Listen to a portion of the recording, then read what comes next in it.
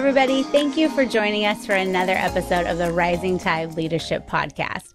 Whether you are watching us on YouTube or listening to this podcast, we are so glad you're here, and we encourage you to download the show notes and follow along. We have a great show for you today. My name is Amber Jordan, and I am here with Dr. Michael David Morales, aka Mo. How's it going today, Mo? Hey, what's going on, Amber? It's going really well. Ready to talk about leadership. Let's do it. Well, you have titled today's episode, Leaders Have an All-In Outlook. And the first thing I thought of when you said that was the violinist from the Titanic.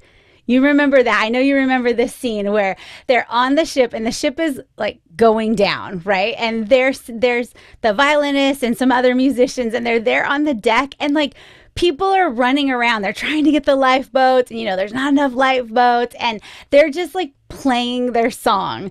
And then they finish playing and they say goodbye to each other, and there's chaos all around them. And then this one violinist, which is actually based on a true story of Wallace Hartley from the Titanic, he turns around and begins to play again in the middle of the chaos. And one by one, the other musicians turn around and they come back and they join him and they play. I mean, talk about an all-in outlook. I just... I don't know. I don't know if I could do it. And to be honest with you, I think I'm a committed person, but my piano playing would not bring anyone peace if the ship was going down, because practice was not my favorite thing. But, when you and I first started the leadership journey, you asked for a commitment. You asked for me to commit to the process. And, I remember sitting across the table from you and you were like, I'm willing to go on this journey with you, but I need you to commit to meeting every week. I'm like, every week? Like, are you insane? Like, what are we going to talk about every week for an hour? And little did I know that we would end up never having enough time to talk about all the things of leadership and all the things that I could learn and grow in this journey. And we talked about commitment, and I didn't realize what it took as a leader to really be all in and to really be committed and to really be committed to serving those that I led. So that's what we're going to talk about today. And so, Mo, I know that you have 3 actions that leaders can take to increase their commitment, and even just a little bit. So why don't you tell us, what's the first action that leaders need to take to be all in? Yeah, you got it. Well, I totally love that scene of the Titanic, usually just watching it because everything's chaos and people are running around. And as soon as those musicians are kind of leaving and they kind of come back one by one, it's like, wow, they're committed to literally go down with the ship, right? And so that really was an all-in kind of outlook. And so the first action that we're talking about today, Amber, is that all-in leaders make the decision to commit. And that's actually what you were talking about. Is as soon as you got done with that story, is you had to make the decision to commit. We always talk about committing to the process and committing to excellence, but then we don't kind of really make that decision. And every leader needs to make the decision to commit. You see, a lot of people just never get started, Amber. They don't. And for those who are listening out there who are dealing with life in terms of perfection, I have news for you. It's never going to be that way. It's never going to be the right time. The stars are never going to align. And so actually, there's a guy named John Mason, and he's not John Maxwell, right? John Mason. I have a different guy that I'm going to give you our first book recommendation today. And he's got a book called Don't Wait for Your Ship to Come In. Swim out to meet it.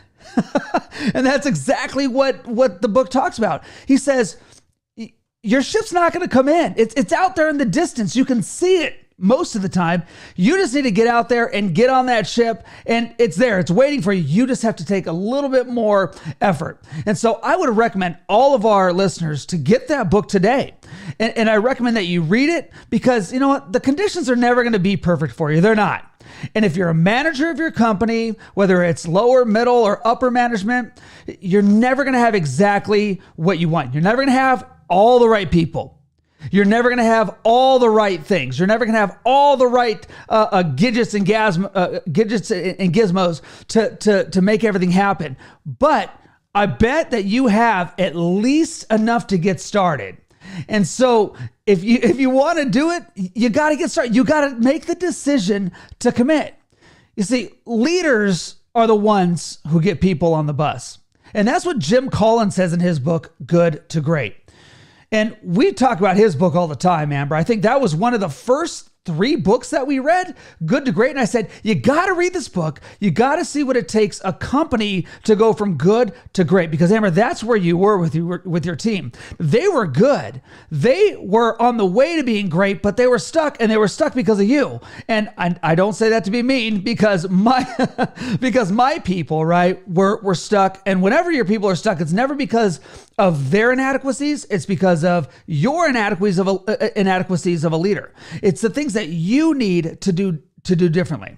And so we need to help people foster commitment by getting them in the right seat, which is what Jim Collins says. He says, once you get them on the bus, that's good, but now you got to get them in the right seat. You got to get them doing the right thing, because once you do that, you can succeed. And so here's a question for all of our listeners out there today. Do you foster a culture that helps people commit to the process that you have in mind? Because as the leader, you have to give them a reason to make that decision. And if you haven't had the wherewithal to make that decision yourself, then how can you ask your people to make the decision to commit? Because they're only going to go where you ask them to go. Every person that you and I lead is depending on our actions to commit to helping them succeed. And a lot of our listeners out there, a lot of people who are leading teams, whether it's 1, 5, or over 100 people, a lot of you think that you've made the decision to succeed, but I would bet you're probably really just kind of dancing around the subject. Well, how is it that somebody could think they've made the decision to succeed, but in actuality haven't? Can you work that out for me a little bit? Yeah, here's what I mean. Leaders are always the first ones to make the decision. They are. Other people can kind of make littler decisions, but we as the leaders make the big decisions. Take Michael Jordan. Remember, I mentioned a few podcasts back a documentary called The Last Dance. And I'm telling you, if you haven't seen The Last Dance, you got to see that. That documentary just kind of spells out what leadership looks like.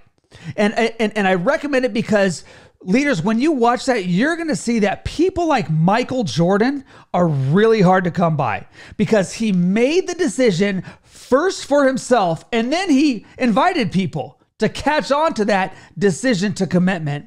And then he put the entire team in the position to win. In fact, Michael Jordan once said, "The heart is what separates the good from the great." Leaders, are you separating the good from the great? Because you need to give your decision to long-term success a lot of thought. You've got to give it enough thought. Have you given that decision enough thought?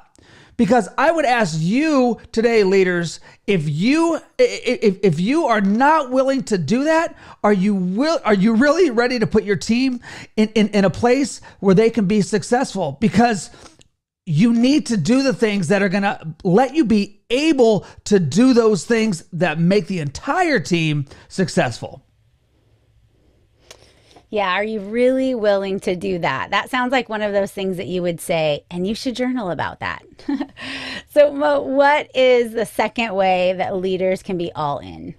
Yeah, the second thing that leaders need to do, the second action that leaders need to take to be an all-in kind of leader, is that they are action-oriented. All-in leaders are action-oriented. There's no way that you're going to achieve your goals if you don't get moving. So make the decision, and that's essentially getting the car from park to drive. For those of us who have ever driven stick shift, and if you don't know how to drive stick shift, I would say it's exhilarating, because once you get moving and you're moving those gears around, you have control. But you don't have control if you're just sitting in park. You can't go anywhere. The car's just sitting there. You have to actually start doing the things that are going to get you where you want to go. And I'll tell you this, leaders are the ones who want to take action, and leaders are the ones who do take action. They take action first, and they make sure that others see them take action. Because remember, your team is only going to do what you demonstrate to them. In fact, I was told once by one of my mentors. He said, "You know what, Mo? Your leaders are only going to do about 50% of what you do right, but they will do 100% of what you do wrong." And I thought, oh man, I've done a lot of wrong things. And you know what? My followers, the people that are looking to me, they always do the wrong things. They're quick to do the wrong things. But if I do the right things long enough and they just do a little bit of those on the way, then I'm going to start to put them in a winning position. You know, Les Brown put it this way: to be successful, you have to be willing to do the things today that others won't do in order to have the things tomorrow that others aren't going to have. And let me tell you, that is so true. Les Brown knows and is giving us that mandate, saying, you are the one who has to do those things that others aren't going to do. That's why people are following you, because you're doing the things that they would love to do themselves. They just aren't doing them for whatever reason. And they probably have good reasons. You have to give them a reason to do those things. And when you do things right, it helps them do those things.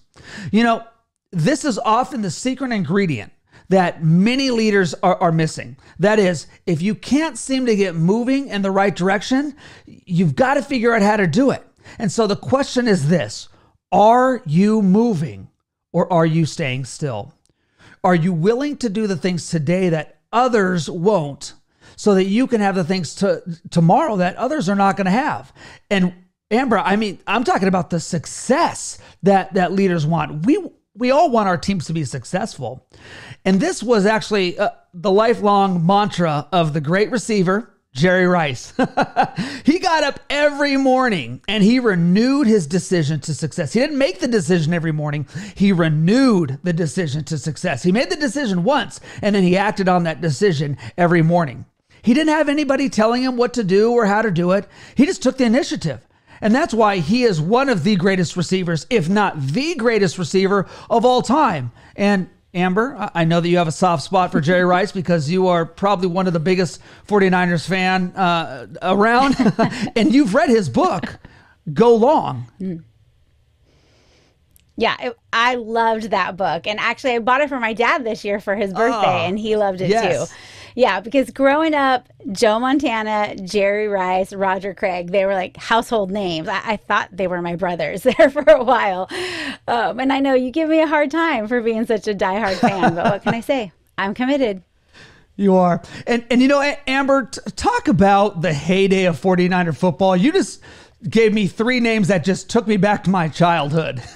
And I used to love watching 49er football. And it wasn't even that I was a 49er fan or anything. I just liked to see people succeed. And you just knew when Joe Montana got behind center and he had all those other guys that were in the backfield waiting for him, you just thought they're going to win. And when you mentioned Joe Montana, I mean, everybody thinks leadership when they think of Joe Montana. Now, you should think of leadership when you think of a quarterback of a football team, but are all those people always leaders?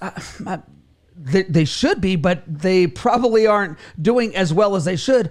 Joe Montana, he was one of those leaders. He drove that team. He willed that team to success on many occasions. And in fact, people don't remember when Joe Montana beat the mighty Bengals that they weren't even supposed to win. They weren't expected to win, but it was Joe Montana who had all these other people, and he galvanized them. He put them together and he put them in the right direction. And when him and Rice got on the field together, it was magic. It was lights out. It was. And yet another great example of what the best decade ever, the 80s, brought us. That's right. Amber, I think everything just keeps going back to if you live by the 80s, you're going to do okay. Yeah, absolutely. So, can I say this? Most people out there just need to stop talking, Amber, and they need to start doing. You talk to me a lot about what it means to be successful out there. People come up to me all the time. They say, this is what I'm going to do to be successful. And this is what I have on my plate, Mo. And here's everything's laid out. And I'm saying, well, you know what? I believe you. It looks good. In fact, I might steal some of your plan. But until you do it, I really can't believe it. I want to see it to believe it. In fact, Ralph Waldo Emerson put it this way: Your actions speak so loudly, I cannot hear what you're saying. Your actions speak so loudly, I cannot hear what you're saying. Isn't that great? Isn't that great? I think I've heard that so much from you. It's one of those, if I had $1 for every time you said that to me, I think I could buy the 49er franchise. Which would be really cool. As long as I can get box seats, go for it. Yeah, but it is so true that we can say things all day long, but our actions really do speak so loudly that others can't hear what we're saying because they're watching what we're doing, and that is so important. So, Mo, what is the third and final action that all in leaders take? Here's the third action for today. All in leaders offer success to their followers. You have to offer that success to your followers. I can tell you right now that you'll have no shortage of obstacles to succeed along the journey. There's going to be a time in your life, if there hasn't already been one, where you're going to want to give up. And this is why leaders were made. Because leaders are the ones that take that moment and they put their commitment to success into motion. And they love the challenge. And this is going to be the moment right here, or the moments, there's probably going to be a lot of them over your lifetime, when you have to decide if you want to be all in. David McNally commented one time this. He said, "Commitment is the enemy of resistance, for it is the serious promise to press on, to get up no matter how many times you've been knocked down." And I'm reminded, Amber, of, again, now we're going back to the 70s here, but the great movie, the first ever Rocky. I mean, we're talking the original here. And Rocky, at the end of this, he's going up against Apollo Creed and he's just totally getting pummeled, right? And there's absolutely no reason that Rocky should get up, but he does. And in fact, my favorite part of that entire movie is the part where Rocky goes down and it cuts away to his trainer, and Mickey he says, just stay down, because even his trainer knew this is insanity. Don't get up. But Rocky had the will to win. He got up, and I won't give you the end of that movie. You've got to watch Rocky 1, and then you've got to watch the rest of them. I think there's like 13 or 14 of them now in the saga. But one of the soundtracks, Amber, that I used to listen to when I used to do sports competitions when I was younger, and actually I still listen to this playlist today. I have to be totally honest and let everybody know, like, I just haven't grown out of that, is it's from the Rocky saga, and you can find it on any of your favorite, playlists or whatever, wherever you find your music sources or whatever. And there's one song though in the Rocky saga, and it's called "Gonna Fly Now." And everybody who's over the age of 40 knows that song. It's the one that plays while Rocky's training, right? And you can't listen to that song and not get fired up and want to get up one more time and continue on. Yeah. Oh gosh, I love the Rocky movies. And so last year when quarantine started, March 2020, when we all thought we were just going to have like a 2-week stay-at-home vacation, the one thing I wanted to do was watch those movies and watch them with my kids. So we had like a Rocky marathon, and we watched all 5 of them and the 2 Creeds, which around Rocky 5, it got a little tough, but we watched all 7 of the movies. And there's that point every time where it's like he's full of, fear and self-doubt. And then they cut to that shot of, like, you see it in his face, you see it in his eyes, and then the music starts, and there's no way he's going to give up. Like, he is going for it. And then before you know it, I'm standing up and I'm yelling at the TV, and my family's telling me to sit down and be quiet.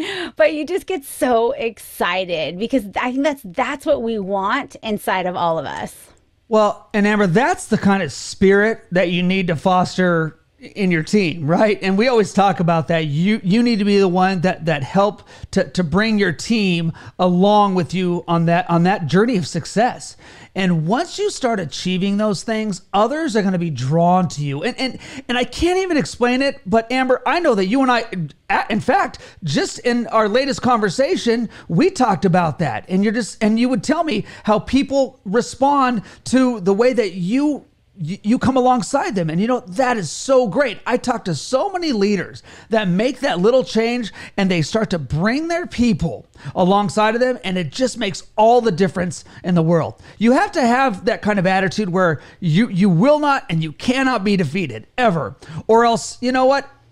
As a leader, now you're not just letting yourself down, you're letting the whole team down and probably the whole organization if you're in a position of leadership at your company. And so you have to stay tough, leaders. You have to move forward.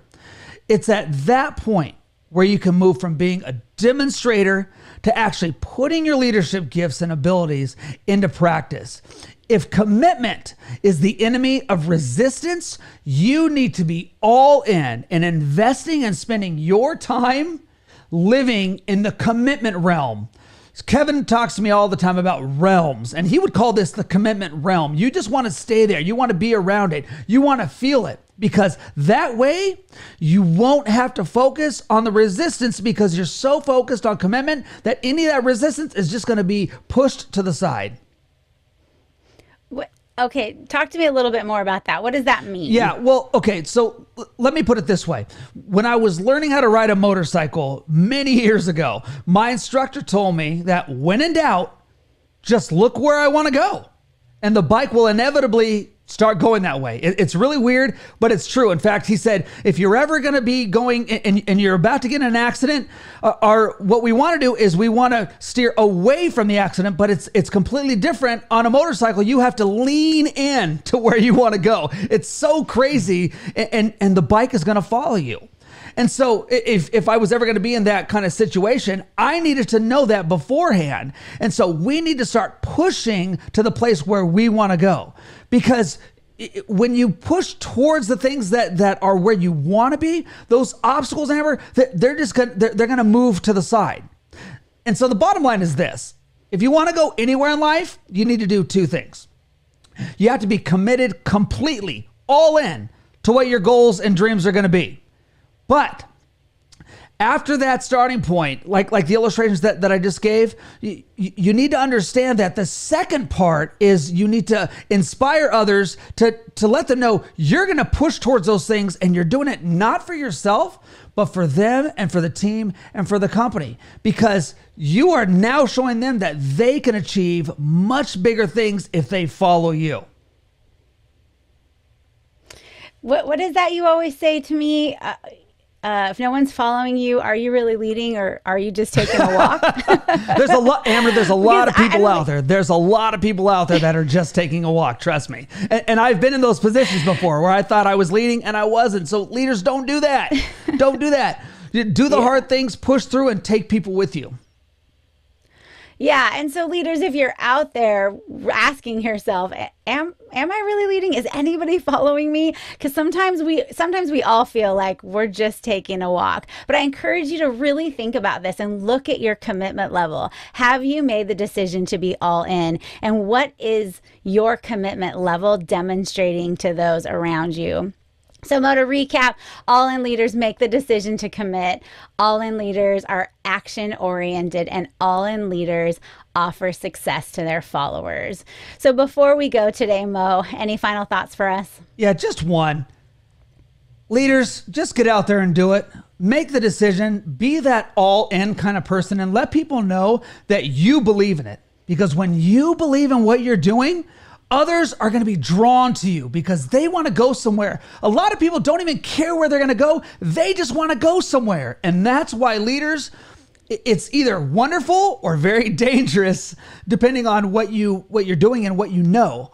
And so have that all-in attitude. Recalibrate today and think, what do I need to do to make that decision and help my leaders, the people that are coming alongside of me, the people that are looking at me, and how can I make all of us successful together? Because when you do that, you're going to start changing lives, and it's really going to be incredible to see. People are going to see it. Yeah, it really is incredible. Well, Mo, thank you so much. And thank you, listeners, for joining us again. We look forward to seeing you next time.